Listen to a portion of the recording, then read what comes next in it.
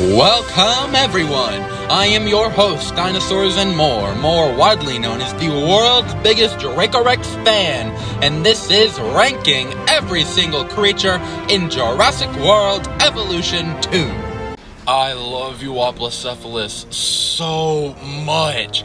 Ever since they showed it off, 4 years ago, I was just in love with this creature. I love its skins, I love its sound design, I love its social animation, I love everything about it. The little hop it does, oh, that's so cute. Its social animation, pretty funny. Its skins, I'll show you some of them on screen right now. They are so good. You do not know how much I love Euoplocephalus. And my only actual critique is that it's not strong enough in combat, but that's a problem with most of the herbivores from this game, so I'm not really gonna dock points from Euoplocephalus. I just love this thing. It's my second favorite Ankylosaur. Yes, there's one higher than this.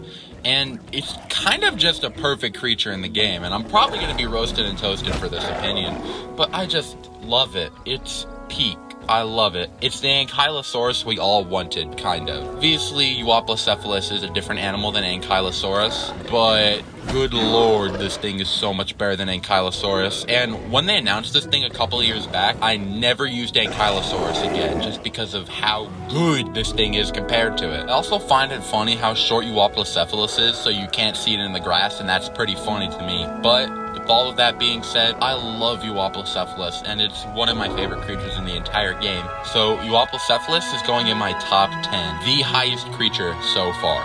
Well, that's this episode. Let's spin the wheel!